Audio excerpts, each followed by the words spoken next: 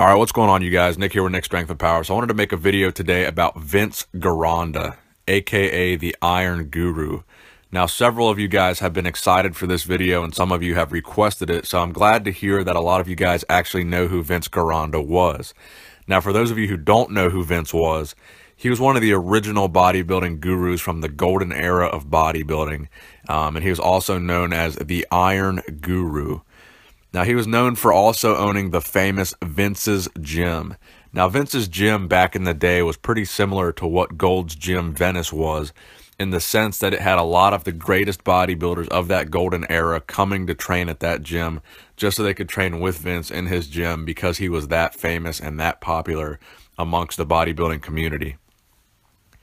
So, among some of the famous names that trained at Vince's gym were Arnold Schwarzenegger, Frank Zane, Lou Ferrigno, Serge Nubret, Mohamed Makkawy, Larry Scott, the first Mr. Olympia, Don Howorth, among many others, came to train at this gym. And that's part of why Vince is so famous, is because his gym attracted so many great bodybuilders to come train there. So another thing that's important to remember about Vince Gironda is the fact that he claimed to be a lifetime natural bodybuilder. Now, this is a noteworthy fact because among all the bodybuilders that Vince has trained, many of them later admitted to being on intense steroid protocols, specifically D-ball. Now, D-ball was a common thread amongst trainees of Vince, but none of them ever actually admitted that Vince put them on that protocol. And Vince has been a lifelong advocate and claimer of being a natural bodybuilder. So he's always said that he believes in natural bodybuilding. He doesn't believe in drug use. So it's kind of controversial because many of his quote-unquote trainees later in life admitted to taking massive amounts of D-ball or testosterone or whatever the case may be. But they never actually said that Vince gave them that protocol.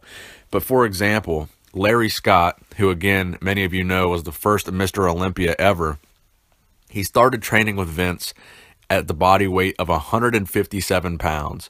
So he started training with Vince at 157, and by the time he was ready for his first Mr. Olympia competition, he weighed 207 pounds. So Vince put on over 50 pounds of muscle onto Larry Scott's frame, and he claims to have done it naturally. So he was definitely a very good trainer, you know, regardless of what methods he used, what protocols he gave these guys. And that's one of the things he was very famous for, was getting guys ready for shows. So that's why he was considered the original Iron Guru. So another thing that's important to note about this guy is he invented all kinds of workouts that we still use today, workouts and exercises. So he invented something known as the Gironda dip, which was obviously a dip movement that focused on the chest.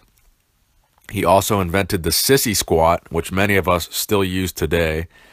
He also invented the preacher curl, which is probably the most commonly used exercise that he invented, which him and Larry Scott would later call the Scott curl.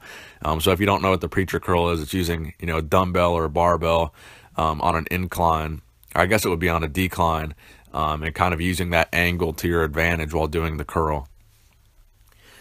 He also was famous for inventing the 8x8 workout.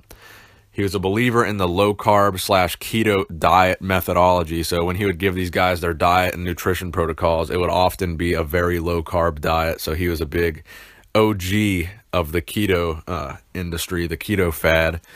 So in 2016, he was inducted in the Muscle Beach Hall of Fame. Some of the competitions he competed in were the 1949 Mr. California, where he placed 4th, the 1950 Mr. USA, the 1952 AAU Mr. America, and the 1962 Mr. Universe, where he would place 2nd. Now, again, claiming to be a natural bodybuilder at all of these competitions. So his body weight at these competitions on average was 165 pounds, and his height was 5'8".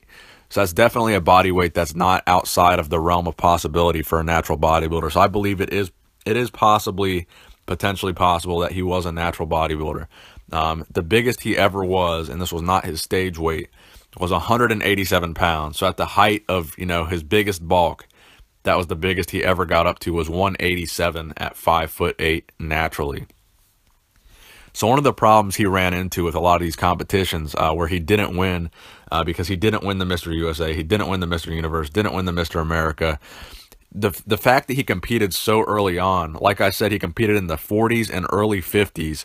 At that time, guys were not shredded to the bone like Vince was. Vince was absolutely shredded to the bone and ripped at all these competitions. But if you remember, back in the 40s and 50s, these guys came in holding a lot of extra body weight. They were fuller, they were rounder, they held on to a little bit more water, and they didn't come in as shredded and lean as the guys come in today.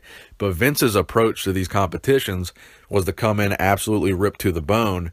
And that, a lot of people think that actually worked to his disadvantage, because during that time period, that's not really what they were looking for. They weren't looking for that level of conditioning. They were more looking at the roundness and the fullness and the muscularity, and not so much at conditioning like they do today. So a lot of people believe that's why Vince didn't have a very successful bodybuilding career himself, because he was actually too ripped for that time period. So he was also known for training a lot of celebrities later in life and early in life. He trained guys like Clint Eastwood, Denzel Washington, James Gardner, Sean Penn, and many others. And the list is just too long to go through. There's probably dozens and dozens of celebrities that have came through Vince's gym to train with Vince for whatever movie role they may have been training for at that time. So he was very famous for all those innovative concepts that he invented, those exercises, those workouts, those diets. And he's also famous for his kind of FU attitude. So there's a story that the first time he met Arnold came into his gym and introduced himself and said, "I'm Arnold Schwarzenegger. You know, I won this competition. I won that competition." And he basically said to Arnold, "You're nothing but a fat fuck. You're nobody." So he basically humbled Arnold, and that's a pretty famous story about Vince, is that Vince really just doesn't give a shit, and he just says whatever's on his mind. So that's basically the video, guys. I hope you enjoyed it. I hope you learned a little bit about Vince that you didn't know before. Nick Strength and Power, signing out.